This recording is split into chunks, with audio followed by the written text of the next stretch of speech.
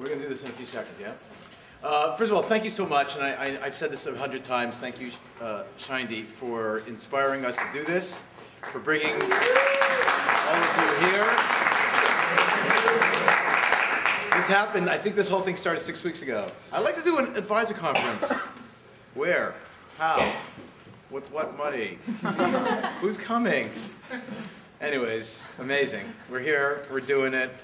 We still don't have the money, but it's amazing. And it's great. We got Mark Fine. And yeah, I called the national office. I said, this is before we have, of course, we want to welcome Debbie Stone from New York, and Dan Hazzoni from New York, and who else came in this morning?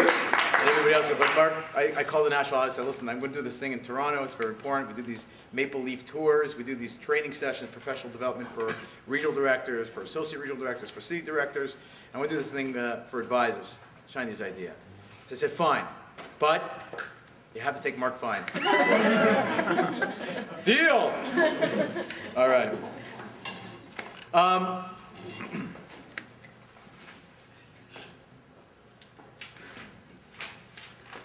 Her name is Ethel. She survives the Holocaust.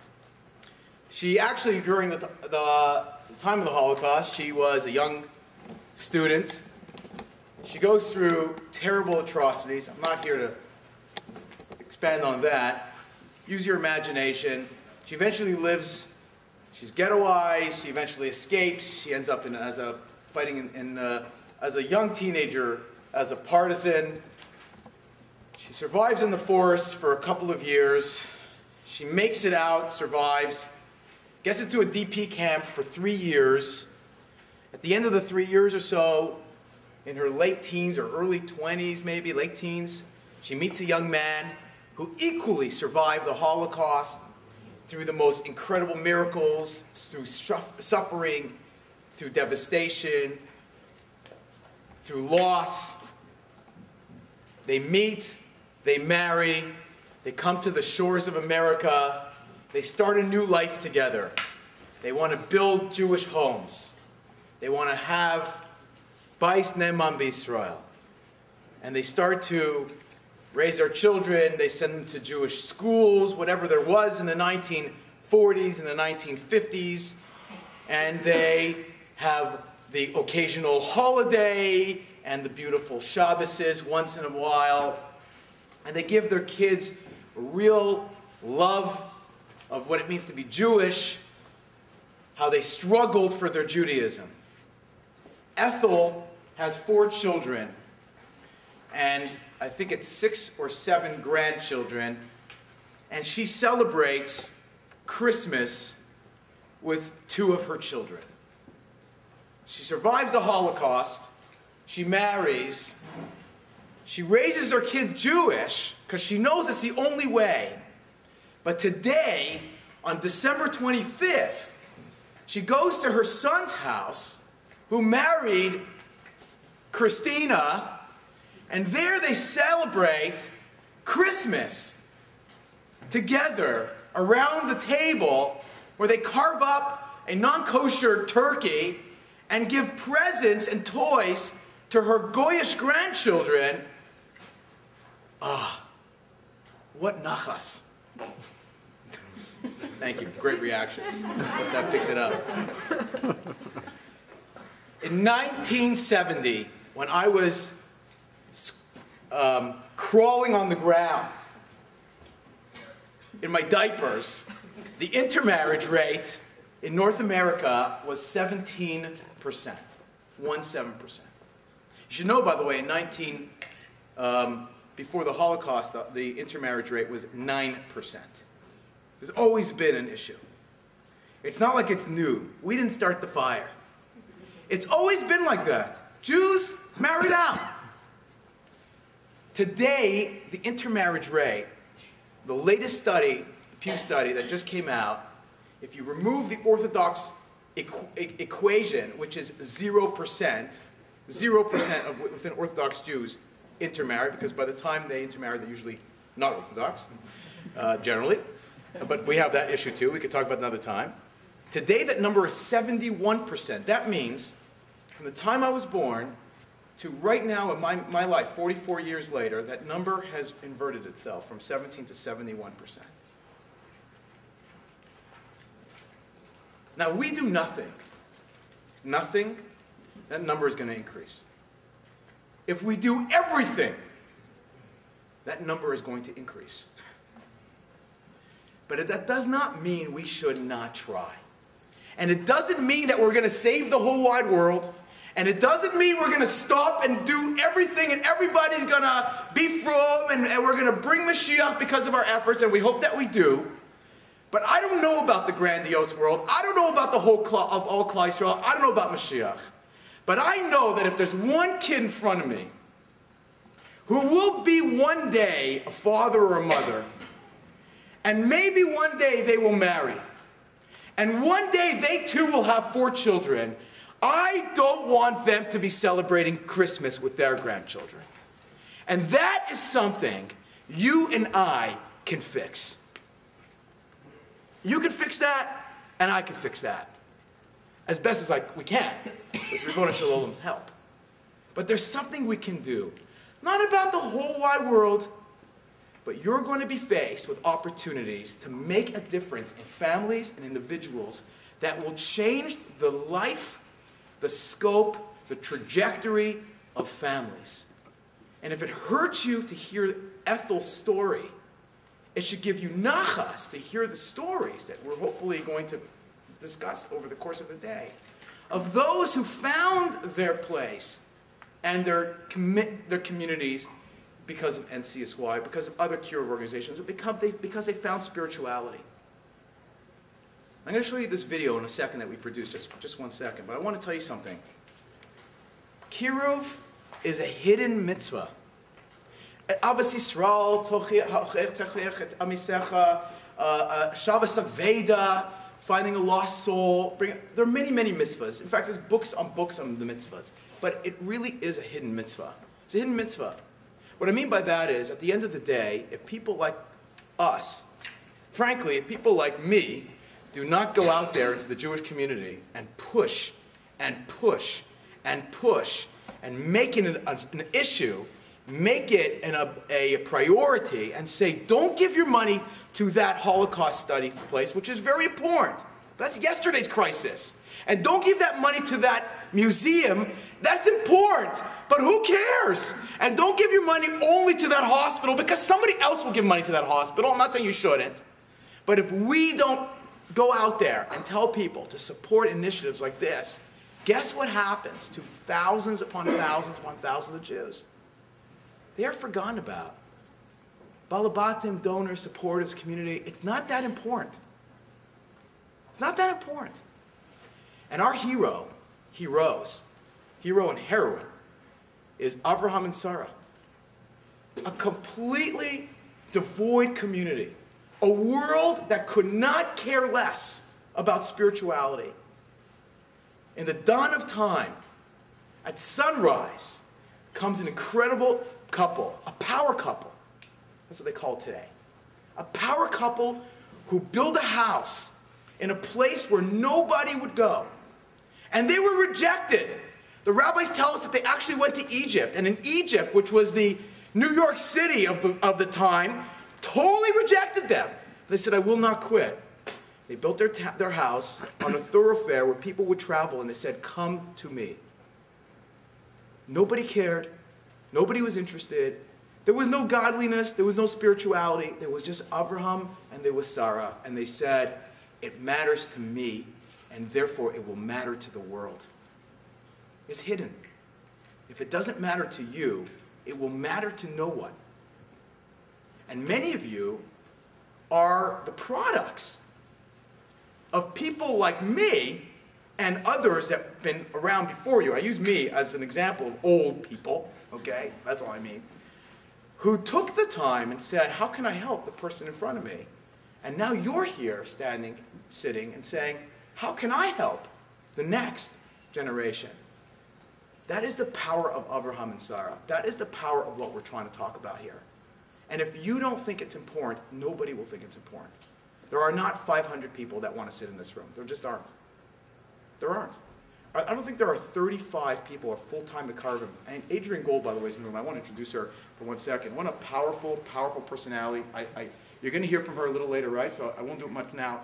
But Adrienne is, I would say, one of the greatest role models, one of the greatest speakers in the city, sought-out lecturer, and a person who's taken a lifelong commitment to Kiruv to change her life and everybody around her.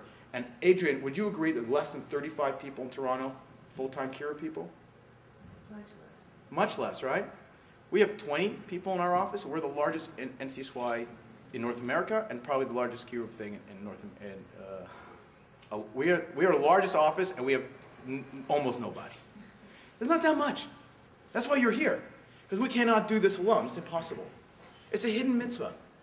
If we don't perpetuate it, if we don't scream it from the mountaintops, nobody cares. Nobody cares if I stop going to people's homes. Hi, it's Glenn Black from NCSY. Would you mind meeting me? Yeah, I do mind meeting you. If I don't do that and 50 other people like me don't do that, you know what happens? Nobody cares. No buildings like this. This whole building is designed for that. No one cares. Somebody in a room 20 years ago, 30 years ago said, I can make a difference. I want to show you a video, and I'm going to tell you some stories. If you hit the lights, that would be great. It's a video clapping for 58% intermarriage rate, but I don't know why you're clapping, I'm just joking. Last night I spoke to you about Yosef Mendelevich, how he tried to keep semblance of Shabbos in his prison cell in the Siberian Gulag, but I want to share with you just a quick thought about Natan Sharansky, who is the head of the Sochnut of the Jewish Agency in Israel, who's a famous refusnik and eventually made his way to Eretz Yisrael, started a party, did amazing things with his life. And they asked him once at a synagogue, he came to speak in Toronto at the Shar Shamayim synagogue. I don't know if anybody was here for that. Can I continue? Yeah. Technology is not my thing. I think I think my heart, like my heart pace. What's that thing called? Pacemaker. Pacemaker in my heart is going to go off, but I don't have one, so I never know. It's something beeping on me. So he's sitting in a. He came here and spoke at Shar Shamayim, and somebody asked him, or I think he just said somebody once asked him, you know, like, you're in this prison. They basically tell you you're a garbage can. Israel hates you. Israel lost every battle against the Arabs. There's no more Israel. You've been fighting to go to some country that doesn't even exist. No one's rallying for you. No one cares about you. It's over. And they actually used to do, they used to give material of falsified newspapers. They made newspapers with false information so that Jews would get the wrong message. They completely lied. Like they're doing now with Crimea. But that's still on. He said to them, you know, how did you not ever give up? How did you not give up? Like, your whole fight was that you wanted to go to Eretz Yisrael. The whole fight was that you wanted to be Jewish. The whole fight was that you wanted to be part of Klal Yisrael. So he said that I knew, no matter what they told me, no matter what they showed me, I knew that the Jewish people would never, ever give up on me. They would never give up on me. And I knew that if the Jewish people would never give up on me, I would never give up on myself. We in Kiruv, that's what really ultimately, I know we don't like that word, really, fine. But we, those of us in the business of Ahavas Yisrael, in Talmud Torah, Harbatzas Torah, our achrayus is to not give up on these kids, on the families that we're involved with, because if we give up, they will give up on themselves. And I think that's a really important message.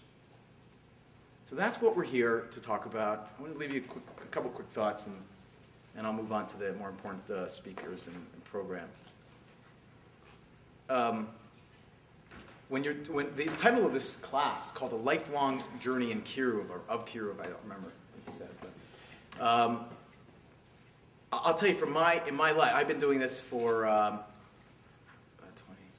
25 years. I started off as an advisor Actually, I went to yeshiva in Eretz Yisrael, and I actually never even heard of NCSY when I was in Israel. I had no idea what that was, but I had interactions with non-frum Israelis, and I couldn't believe how secular and how vastly uneducated they were about the Jewish people.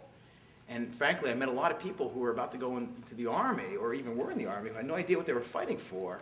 What is it? You know, I guess you're fighting for your house. I get that. You're fighting for your property. I get that. You're fighting so you don't die. But there's such a bigger issue here. Klal Yisrael, B'nai Yisrael, history, God's land. They didn't understand any of that stuff. And I started to speak to them and talk to them and say, okay, there's so much more here. And I couldn't believe it. And I realized when I grew up I grew up in Montreal at Hebrew Academy. And there, I actually never knew that many non-frum people, and I knew non-frum people, but they were them, and there was us, and I went to the kosher restaurants, they didn't, and that was the end of that. There was no, I could help you, or you could help me, and our relationship could be amazing, and I can introduce you to something, and we can grow together. Like, it wasn't like that. I didn't think in those terms. I went to YU, and there I heard a lot more about NCSY. I got involved in junior NCSY in New Jersey. I regret that, but that is how it started. I did not enjoy those times, but I was introduced to NCSY then, and when I moved to Montreal for a year, and I became the NCSY director here in Montreal in a shul, and then I went back to YU because there actually was an NCSY. Just on a personal note, it was actually an NCSY that I want to say I was makarved, but on a certain level I was. We were at Yarchikala. At a 3-day Shabbaton in a hotel, and I used to do a session in my younger years, which was at the end of Yarchikala on the Motzi Shabbos, before they leave on Sunday, and have what next? Like, we went through this process on Thursday, and on Friday, and on Shabbos, and now you're going to go home tomorrow. What can you expect when you go home? What are you going to tell your parents? How are you going to keep Shabbos? What about tefillin? How are you keep dressed in this? How are you going to light Shabbos candles? What do you do now with all this stuff we just told you? Because we like blew your mind. Now what? So myself, a guy named Ian, and a guy named Lyle, we stayed up all night. It was started after the Kumsas, like midnight, and it went till 6, 7 o'clock in the morning. We'd be davening with the kids, and that was the end of Yarchikala. 7, 8 hours. What next? So I don't know if anybody in that room was makarved. I have no idea. But Lyle became Rabbi Yehuda Leib Yellen, who was a big-time Rebbe, Rosh Yeshiva in Eretz Yisrael, who was at McGill University, director of NCSY at the time. And actually my son, randomly, who was learning in Tomo, randomly went to his house for Shabbos less than a month ago. Just because he was in not Kiryat Moshe, whatever, I don't know the name of the area he lives in. That's unbelievable. Ian was also makarved that night. His name is Rabbi Yitz Lerner. Girls know that name? Yeah, Rabbi not from Joshua Rachel. He speaks at a lot of other yeshivas. Whenever I mention his name, people pick up his name. And then myself, sadly, I stayed in NCSY. But the other guys, yeah, whatever. But the point is, who were we really? Who was saved in that room? It wasn't. I hope we got the kids, but for sure we were inspired ourselves, and we grew so much from that experience. And that's a lot of why I'm here today, because I'm in search of that moment myself. I'm constantly in search for that. When I was 16 years old, I went to something called a Torah Leadership Seminar, which was run by yeshiva universities before NCSY. I didn't even know NCSY. I was 16 years old. My parents put me on a bus to New York City. I feel so bad when I see these kids get on the bus and they wave to their parents. They're never going to see them again. You know? But don't worry, we have Danishes, and everybody's walking on the bus with Danishes. Yeah, we're not culty. And I got on this bus by myself. I don't think I remember. I went maybe with 2 other friends. I can't remember, and it was fantastic. And I met all these guys and all these girls, just looked like that NCSY. And I walked into a room, Motzei Shabbos. I was hanging out with girls on the side. I have no idea what was going on. And one guy comes over to me and he says, I want you to come see this room. So I have no idea, room, what's going on? So I had no idea. Brings me into a room. There's a band. Now you don't know this band. I mean, you might have heard of them, but in those days they were like very big and they were very new. They were called Schlock Rock. How embarrassing is that? So I walk in, there's Schlock Rock. Lenny Solomon is playing some really bad song that sounded like a very bad song 20 years earlier. You know how they do that? And I walk in, and I had never seen anything more beautiful. There were 200 kids sitting on the ground. There were candles all over the floor. The room was totally dark. He was playing some Kumzis music. I grew up modern Orthodox. I have no idea. I've never seen anything like this in my life. And they're singing Jewish songs voluntarily because I wasn't in the room. And I wasn't in the room with like 5 or 10 other girls and guys. But they were in the room. He put his arm on my shoulder and we just looked at this thing. That guy's name is Shalom Baum. Anybody here from, anybody know Rabbi Shalom Baum today? You know that name? Big time. He's from Connecticut, I think. Romer. Okay. Big Rav today? He was an advisor at NCSY at the time. He put his arm on my shoulder, brought me into a room, and he just showed me something without making without saying anything. I want you to know that one of the only reasons, and I remember that moment, I was 16, 17 years old, I would say that one of the reasons I am in Kiruv today was because of that moment. Every decision I have ever made in my life has brought me back to that moment. And as I search for that moment in my life, to relive that moment, I realize that it's not good enough to have that moment alone. That if I'm successful, I can bring thousands of people to that moment. That's why I do what I do. That's why my whole strategy in NCSY, the way I operate, is I don't do anything alone. That's why we have 65 full-time and part-time staff in NCSY. That's why we have multiple offices across Canada. That's why I travel around North America, helping other NCSY regions develop. Because I believe that that moment, if it changed me, it can change others. And it didn't take Torah, and it didn't take spirituality. It took somebody who took me by the hand, showed me something powerful, and he didn't know, and I didn't know. But something remarkable happened in that room. Kadosh Baruch Hu wanted that shidduch to happen right there between my neshama and that moment. And because of that, every decision I've ever made I have been trying my best to bring myself back to that place. Every moment. So I think that's what we do. You have a spiritual moment in your life, you believe in Torah, you believe in spirituality, you believe in bringing people closer to Yiddishkeit. It's not good enough that you feel it. It's our chrayas to help others feel it also. And God willing, when you get married, there's going to be a lot of you who are going to say, well, you know, now I have children, and it's not so good to have kids influenced by all these non-frum people.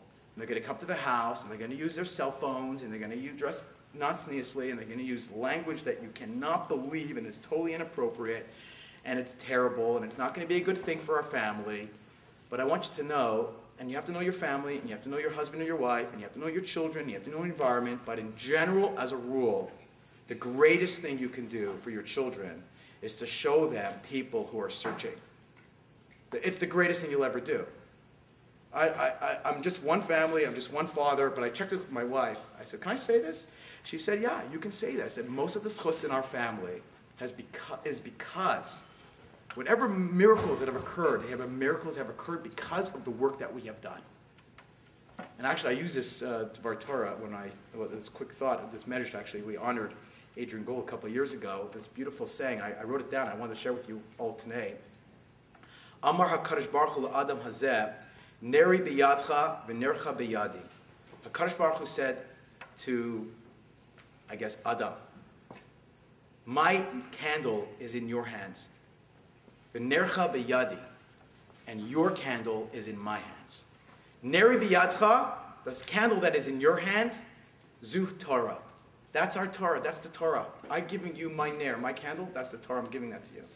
Nercha biyadi, your candle is in my hands. What's that?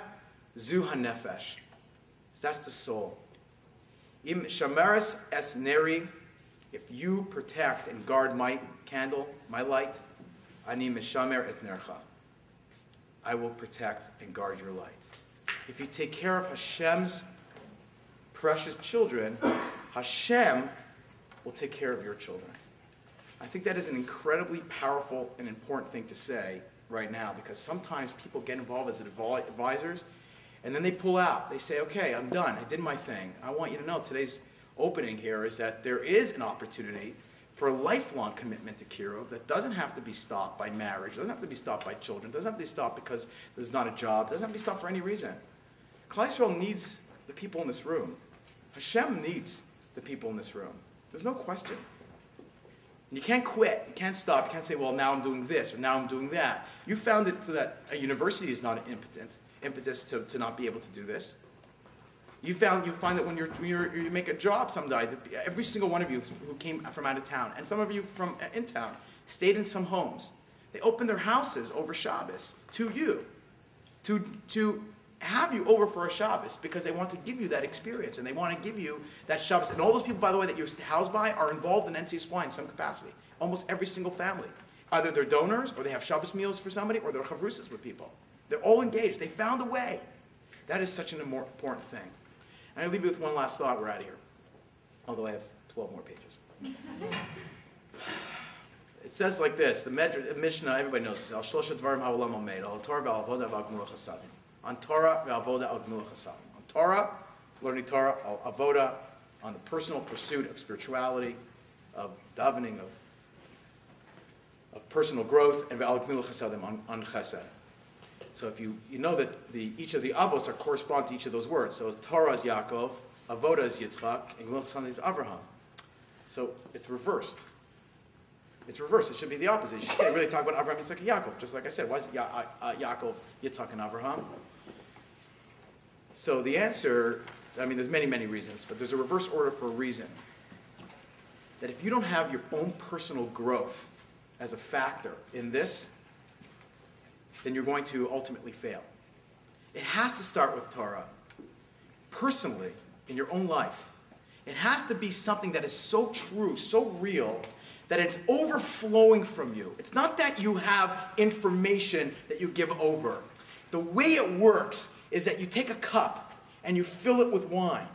And you fill it and you fill it, and as it overflows, it fills all the other cups of wine. It's not that you're filling a lot of cups with one bottle. And you get another bottle. No, it's an overflow experience. You can have the Gemilut Chasadim, and you can do the Chesed, and you can do the Avoda. There's nothing wrong with your own personal development. It's fantastic.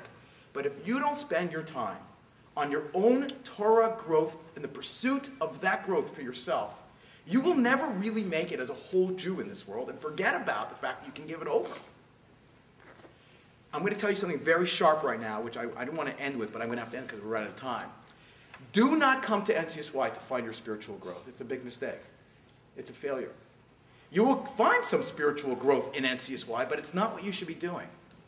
This is where it overflows. This is where the joy and the simcha and the Torah and the spirituality emerges from you, not where you come and take it. Because if you're taking it, you cannot be giving at the same time. And there are many kids here who are trying to take it also. And if you're taking it and they're taking it and you're both sitting at the table and you're both thinking, oh, it's such a great song, and you're both singing and you're both learning the benching at the same time and all of that, who's helping that kid? Who's making sure that person's okay? You're too busy taking care of you. You cannot be taking care of you in NCSY. I know it's stark and maybe it's too sharp, but it is absolutely healthy. What I'm saying to you is a prescription for a healthy Kiruv experience and a healthy Jewish experience. Find your spirituality elsewhere, and you will be a rock star as an advisor. But if you find your spirituality in NCSY, you have not made the transition from taker to giver. That's a huge error. It's not what we want.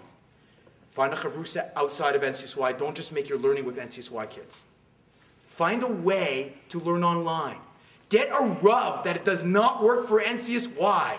Get Piskei Halacha from other people. Travel along to other places and find out how they do what they do in life, in Kiruv. Find role models that are not NCSY.